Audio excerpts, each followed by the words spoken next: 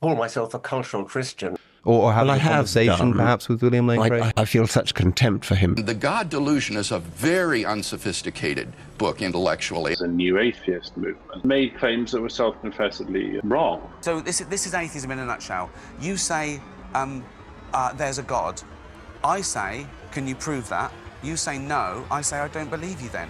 I think there are a good number of things that cannot be scientifically proven, but that we're all rational to accept. Let me list 5. Our culture has been drunk on the fumes of the new atheist movement for decades now. This has led so many people, myself included, to reject God, reject Christianity, and engage in hedonistic self-aggrandizement on the Enlightenment dance floor. But now, the come down has set in. The sun is rising to illuminate the disoriented masses, and people are leaving the party. In this video, we're going to have a look at a few very important cases of this, and I'm going to give my own unfiltered perspective on what I think is really happening here. So to start, you may have seen that Richard Dawkins has been doing the rounds recently and going viral for his claim that he is a cultural Christian. Let's check that out. I do think that we are culturally a Christian country. I call myself a cultural Christian. I'm not a believer, but there's a distinction between being a believing Christian and being a cultural Christian. And so, I love hymns and Christmas carols, and I sort of feel at home in the Christian ethos. I feel that we are a Christian country in that sense. It's true that statistically the number of people who actually believe in Christianity is going down, and I'm happy with that. But I would not be happy if, for example, we lost all our cathedrals and our beautiful parish churches. So I count myself a cultural Christian. I think it would matter if we substituted any alternative religion. That would be truly dreadful. Now, for a guy who has turned more people away from God than probably anybody else on earth over the past few decades, that's quite the claim to make. He wants to have all of the Christmas carols, all of the fine architecture, all of the civilization that Christianity brings, but none of the faith. He wants to bask in the glory of God's creations, whilst not only not giving thanks and praise to the Creator, but whilst mocking him. But now, the chickens have come home to roost. Look at all those chickens! As he marches slowly toward the grave, whether he admits it or not, he is realizing that his life's greatest achievements through the new atheist movement and through his book, The God Delusion, and others, have been in no small part responsible for the downfall of the civilization that he claims to love so much. The new atheist movement has paved the way for new religions to come about, such as wokeism, DEI. First time in the airline's 96 years, everyone involved, from the ramp to the gate, in the cockpit, and in the cabin, are all black women.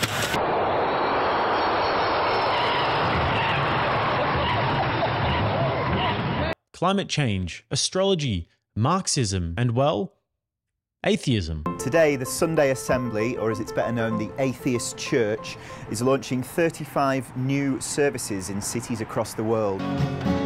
Nature's way of receiving you.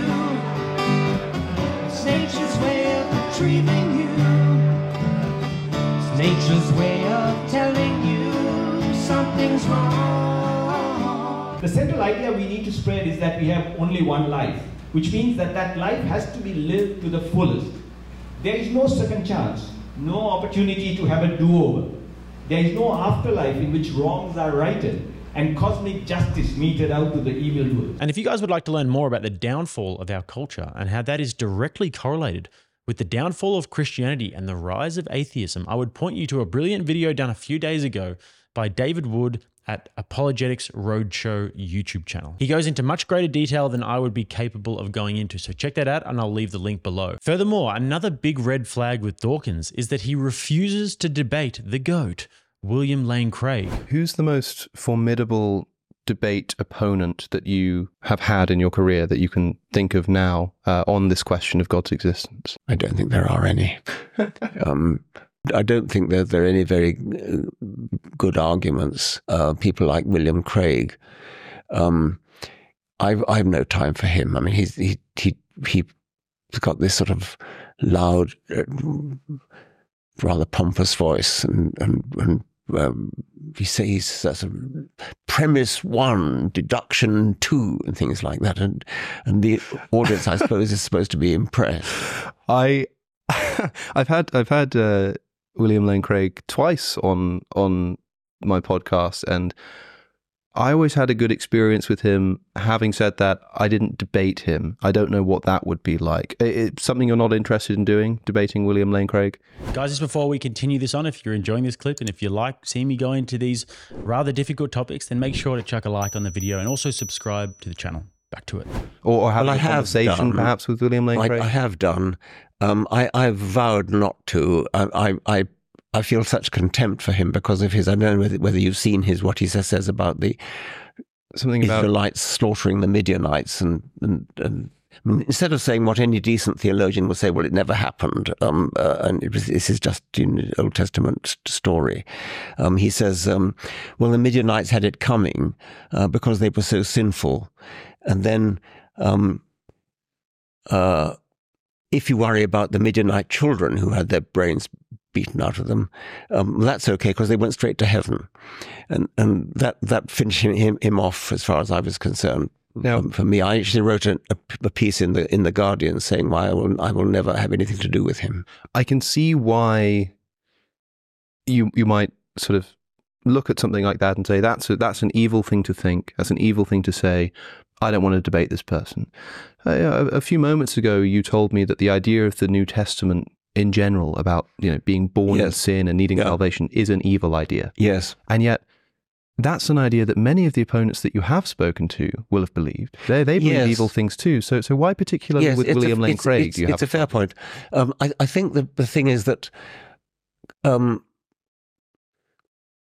Christian theologians who take this seriously are honestly well-meaning. I mean, they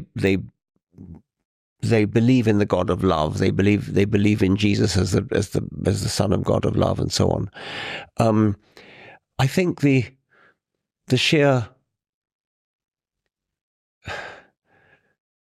they would never have defended the slaughter of the Midianites and the Jebusites and things in the book of Joshua as somehow justified because the Midianites were sinful. I think it's an order of magnitude worse there. Now, that obviously doesn't make sense. And Alex O'Connor, who's my favorite atheist to watch because I think that he always engages with good faith and he's always looking to learn. Alex had to go and debate William Lane Craig on this matter for Richard Dawkins. Because let's just call a spade a spade. Richard Dawkins knows that William Lane Craig would dismantle his worldview with ease. I would like to come back to an earlier point, if I may, too, and that is the notion that atheists are somehow the intelligentsia among us and so forth. I think this is just completely false. The spate of new books published by the new atheists like Harris and Hitchens and Dawkins and so forth are not sophisticated books intellectually. These are, for the most part, angry, bitter diatribes against religion. And while someone like Dawkins may be a good scientist in his field, when he begins to talk about philosophy and theology, he is merely a layman. And The God Delusion is a very unsophisticated book intellectually. As a philosopher, I was just appalled at the arguments he gives in that book. It is an embarrassment, really, I think. Now, even Douglas Murray, who we've covered many times on this channel, who has called himself a Christian atheist in the past. Or I have heard you describe yourself, I don't want to as a Christian atheist or an atheist Christian. Do I have that right? Yeah. What does that mean? Well, it means I'm not a believer in God, or at least I find it very hard to believe in God. I'd say maybe agnostic is better. But obviously I'm a Christian because I was born in a Christian civilization, a Christian country, brought up a Christian. Fully acknowledges that Christianity and the Christian values are the bedrock of our civilization. And without it, everything falls apart. Born and brought up a Christian, as a believing Christian, from I think most of my life, including through my adult life. And I'm now in I suppose a self-confessedly conflicted, complex situation of being, among other things, an uncomfortable agnostic who recognizes the values and the virtues that the Christian faith has brought. I think I sort of laid out how I think our civilization, our culture has got to the stage that it is at the moment, and its current uncomfortable relationship with faith. I tried to lay that out in The Strange Death of Europe. I still believe what I wrote there was accurate as a diagnosis of the era.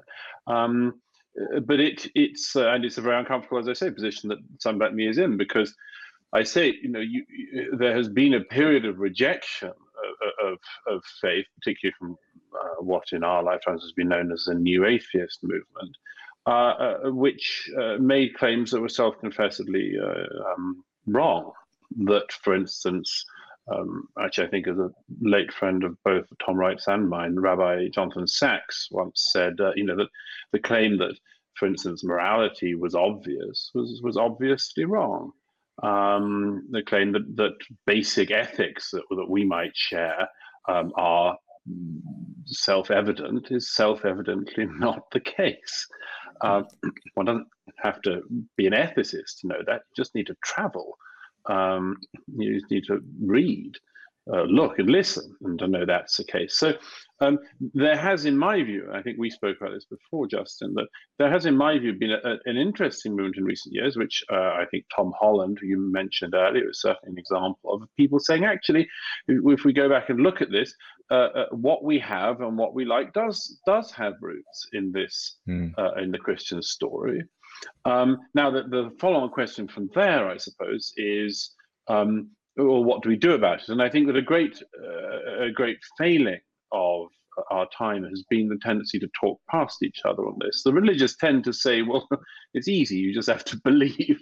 If you recognize these virtues and values, then believe. And doesn't take into account the fact that very many people today, it is harder than that. You see, Douglas is able to totally grasp and comprehend the necessity of the church, but like so many others, he struggles with faith. Now, my hope is that Douglas Murray does come around, but the problem is, and it's something that I struggle with every day, and like so many others, when you do try and live a Christian life, you have to make a lot of worldly sacrifices. You see, everybody has their cross to bear and everybody has to contend with their fallen nature, and Douglas Murray is no different. And that is a very difficult thing to reconcile. And that's why it's so much easier to say something like you're a Christian atheist or you're a cultural Christian, and you can take all of the things that you like about Christianity, but you can still have an off-road. But unfortunately, that doesn't really work because we can't reap the rewards of Christianity. We can't have all the byproducts of Christianity without the stories, without the miracles, without the transcendent, and without the belief in God. And one of my greatest influences, Joe Rogan,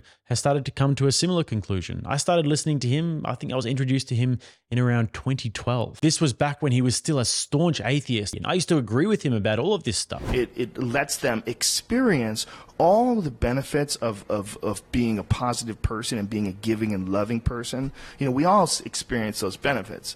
It's just they're teaching them to do it in the way that it's transcribing the wishes of some holy master who created you. And I said it once, I'm not f***ing saying it again. Write it down. This is what you do it, or else you go to hell. It's almost like it's structured to make the idiots have a really simple moral path. It gives you a nice little story to explain the really weird but real complexities of love and positive thinking and how it shapes lives, and how your intention shapes lives, and your imagination shapes your life, and how this thing is malleable and it's not understood. This life that we're living is simply not understood.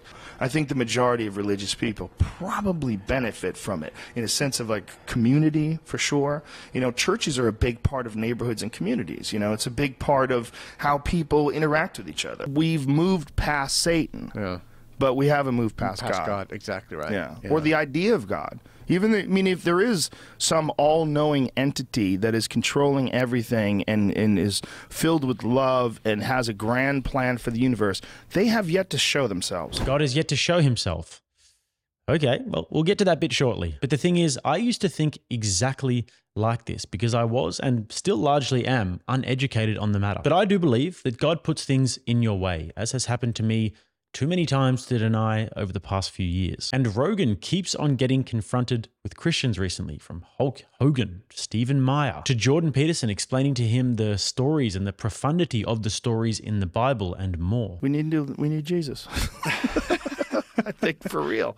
Like if he came back now, it'd be great. Like Jesus, if you're thinking about coming back right now, now's a good time. Me personally, I don't think that this is a coincidence. Joe Rogan is a cultural barometer and he has more influence on our culture than just about anybody. So the fact that he is coming around to these realizations for me is indicative of a much larger shift in consciousness that we are seeing. Ayaan Hirsi Ali is another one who was a Muslim, then became an atheist, was a part of the new atheist movement, and has now come around to being a Christian. No one can presume to be all-powerful. And it's very arrogant to assume that you can change human beings to fit into all sorts of modules. Therefore, you accept that there is a power transcendent above us. And that idea that there is something above us, a higher power, I think that is rooted in Christianity, it's rooted in the Judeo-Christian traditions, and in many ways, it is superior to the nihilistic Nietzsche type atheistic theology. The God I grew up with, that was the story that I grew up with. I rebelled against that. And then when I was bold enough to say, and this was in the Netherlands, I don't want any of that. I didn't convert to Christianity. I didn't convert to another religion or another God. I carried with me this idea. The three-letter word of God stands just for evil. And my best friends became Sam Harris and Christopher Hitchens and Richard Dawkins. These are people I still love and adore. And I think over time, I'm now 53, and so when I made this, when I was in this state of rebellion, it started for me when I was 32 years old.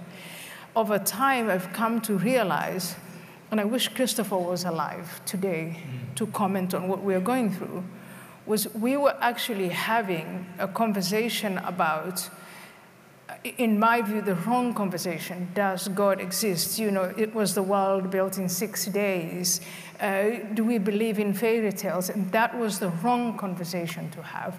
The right conversation to have, as I said earlier, was to compare what we as human beings, the transcendent that we have imagined and developed over centuries. I too really do wish that Christopher Hitchens was still around. Not just because he's an amazing writer, not just because I would love to see him lambasting the modern political correctness as he used to do, but because I would be fascinated to see how his thoughts on Christianity would have progressed. And I won't speculate on what I think a dead man may think if he was still alive, but perhaps, like his brother Peter Hitchens, he would have come around to Christianity. Who knows? Another of the atheist icons that's been exposed is the woke oracle, Neil deGrasse Tyson.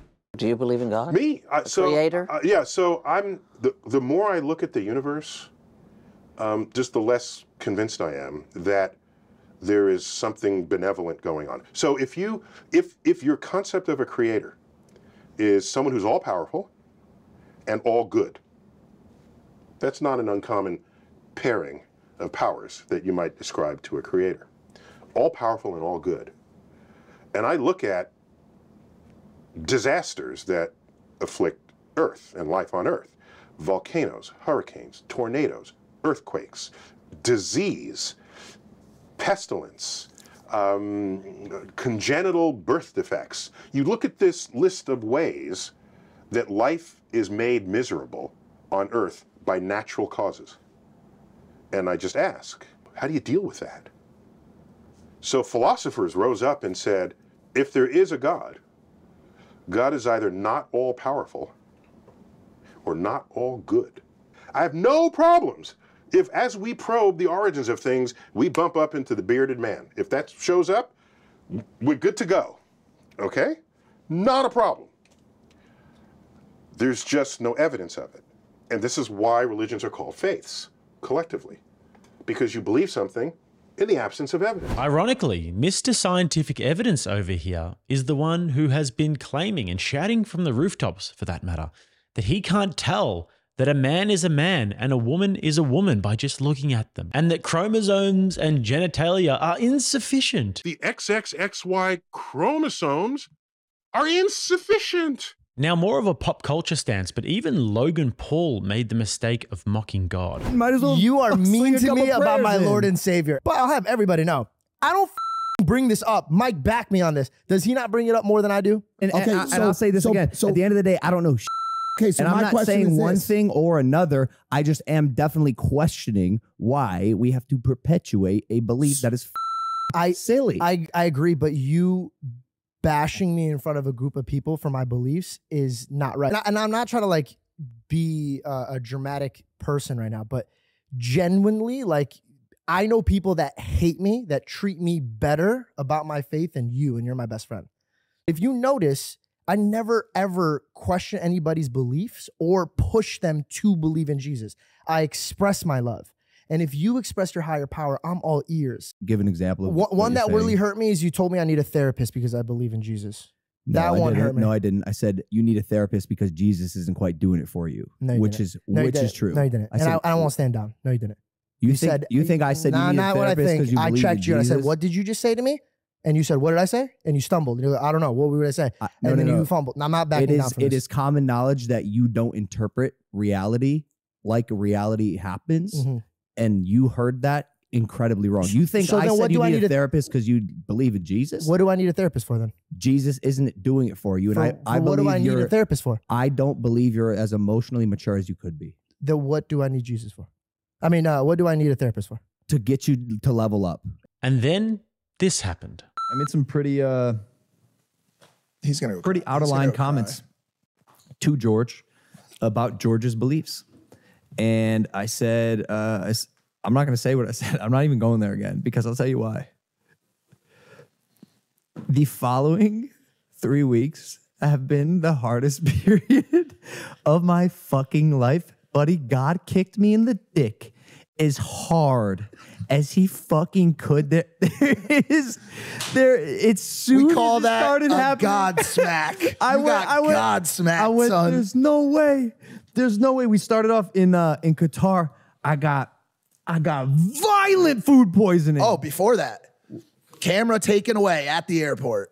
Oh yeah, immediately. $20,000 camera taken. We were invited by Qatar. We landed in Qatar. Camera stripped from us. All right, fire. $20,000 camera. All right, no problem. Which you got? We got it back a couple days later, but we get to my hotel. It's just little things here and there. Things aren't showing up. We misscheduled. Again, got violent fucking food poisoning. Next day, got alcohol poisoning. Our luggage was delayed, so we had no clothes to get to our events.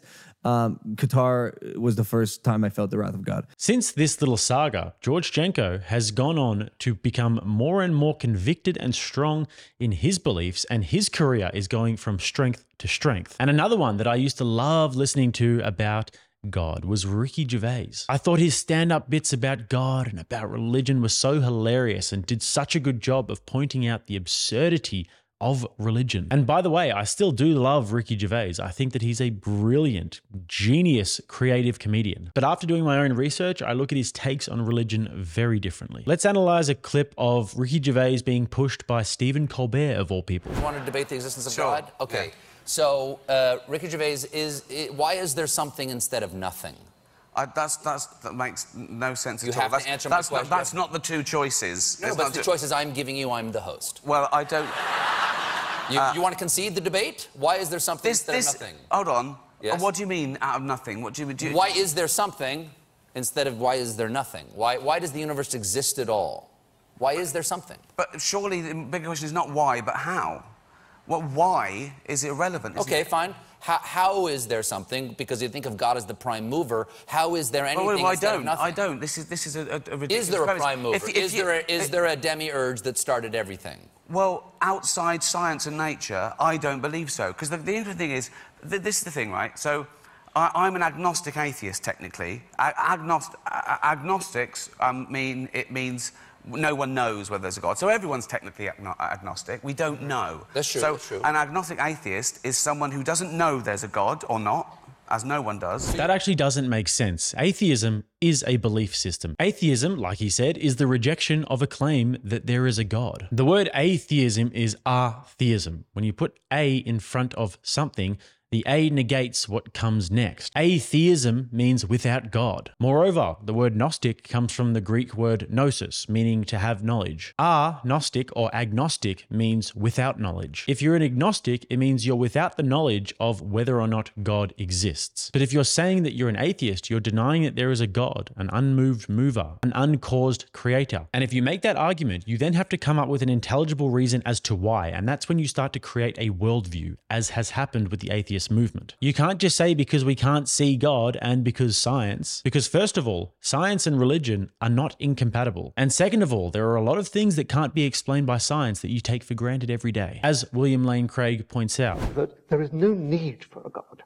And everything in the world can be understood without needing to invoke a God. You have to accept that that is one possible view to take about the world. Sure, that's possible. But do you deny that science cannot account for everything? Yes, I do deny that science. So what can't it account for? Well, had you brought that up in the debate, I had a number of examples that I was going to give. I think there are a good number of things that cannot be scientifically proven, but that we're all rational to accept. Let me list 5. Logical and mathematical truths cannot be proven by science. Science presupposes logic and math, so that to try to prove them by science would be arguing in a circle. Metaphysical truths, like there are other minds other than my own, or that the external world is real, or that the past was not created 5 minutes ago with an appearance of age, are rational beliefs that cannot be scientifically proven. Ethical beliefs about statements of value are not accessible by the scientific method. You can't show by science whether the Nazi scientists in the camps did anything evil as opposed to the scientists in Western democracies. Aesthetic judgments, number 4, cannot be accessed by the scientific method because the beautiful, like the good, cannot be scientifically proven. And finally, most remarkably, would be science itself. Science cannot be justified by the scientific method. Science is permeated with unprovable assumptions. For example, in the special theory of relativity, the whole theory hinges on the assumption that the speed of light is constant in a one-way direction between any 2 points A and B. But that strictly cannot be proven. We simply have to assume that in order to hold to the theory. Within the atheist worldview, you have to look around at everything you know, at everybody you've ever known, at all of human history and all that is to come, and you have to come to the conclusion that it was all an accident, that there is no purpose for it, that we were once bacteria in the ocean, and now we are conscious, living human beings with thriving societies that have the ability to send things to space, to philosophize, and all of the other incredible things that we can do. And also, as an atheist, you have to believe that we just poofed into existence out of nothing. If that is the case, then why don't things poof into existence more often? Seems like quite the leap of faith to me. So this is atheism in a nutshell. You say there's a God. I say, can you prove that? You say no. I say, I don't believe you then. No, actually, Ricky, if you ask a Christian if they have evidence, they won't just say no, so hold your horses. One of the things that really shocked me about Christianity when I started to look into it was that it is actually an evidence-based worldview. Let me give you 3 quick examples that resonate most with me. Colbert's initial question was on the right track, and he probably should have stuck to that one. It was something along the lines of the cosmological argument. Everything that comes into existence has to have a cause. The universe came into existence, so the universe has to have a cause. So, what is that cause? Secondly, if there is no God, then there is no objective morality. Nothing is right, nothing is wrong, nothing is good, nothing is evil. And no atheist has ever come up with a good counter to this. And normally what they will do is they will follow the path to its logical, nihilistic conclusion. Richard Dawkins famously said, "The universe we observe has precisely the properties we should expect if there is, at bottom, no design, no purpose, no evil, and no good. Nothing but a blind, pitiless indifference." Sam Harris claims that we don't have free will. He says we are just basically a soup of neurons firing around and we are just dancing to the tune of our DNA. Everything is just a physical process that we ultimately have no control over. We are stardust bumping into other bits of stardust, so what does it matter what we do? But actually, we know that objective morality does exist. We all understand it inherently and we act on it every single day. It is objectively wrong to eat babies. And thirdly, I mean, it's not unusual to encounter somebody in today's day and age that thinks that Jesus never existed. This is how deep the rot goes. And even if they do admit that he existed, they'll say that he was just this sweet guy who walked around a few thousand years ago and had some nice lessons to teach people. But the fact of the matter is that Jesus Christ of Nazareth was a historical figure. His crucifixion is the most well-documented, widely independently attested event in ancient history, and it is indisputable that he died on that cross. And furthermore, there is a mountain of compelling evidence that he rose from the dead, thus vindicating that he was who he said he was, God incarnate. And if you think I'm crazy or stupid and you want to investigate about this more yourself, then there is a book called The Case for Christ by Lee Strobel. There's also a movie made about the book, and the movie is free on YouTube. So guys, to wrap it up, all this to say that there is something major happening at the moment. There is a shift in Christ consciousness happening throughout the entire Western world. And the things that I've mentioned in this video is just the tip of the iceberg. And I really do hope and believe that this is the beginning stages of some sort of a cultural renaissance where more people will wake up, creating more momentum for the movement, and we will move back towards Christianity.